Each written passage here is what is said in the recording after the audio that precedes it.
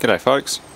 Well, I've just been doing a bit of research on this forklift that I've got to try and at least start and make sure it runs.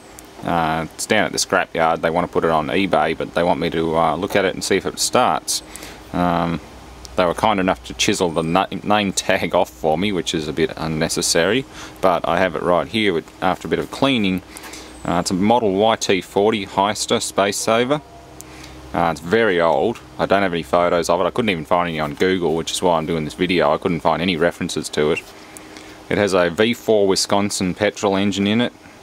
My main question is what the battery voltage would be, because I had a quick look over it and I couldn't see anything. Now, it's got a DC generator on it. I'm not sure if it would be 6 or 12 volts. I'd hope it would be 12 volts. If it isn't, then I'm probably in a bit of trouble because I don't have any 6 volt cranking batteries.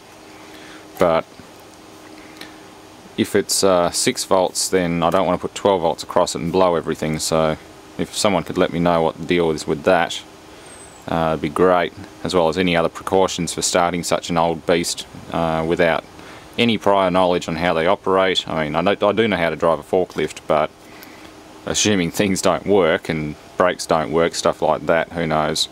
So it'll be a bit of fun. I'll take the camera with me when I do it, but they just want me to make sure that it runs.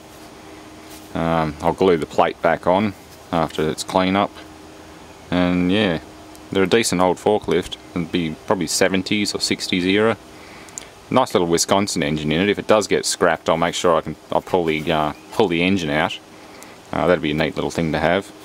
But I'd say more than likely it'd sell. Knowing what eBay is like, people pay ridiculous prices for junk, so it's worth putting it on there.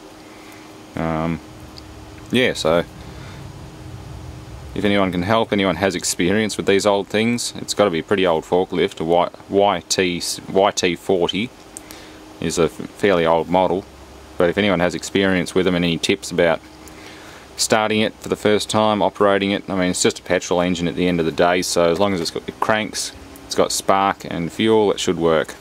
Knowing what Wisconsin V4s are like, they do tend to stick valves, so if it's stuck valves or something like that, I'm just going to say not running condition. Buyer to bring flatbed and deal with at the other end.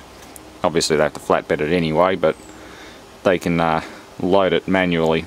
You can't just drive it on. So anyway, that's all for now. I hope somebody can help, and thanks for watching.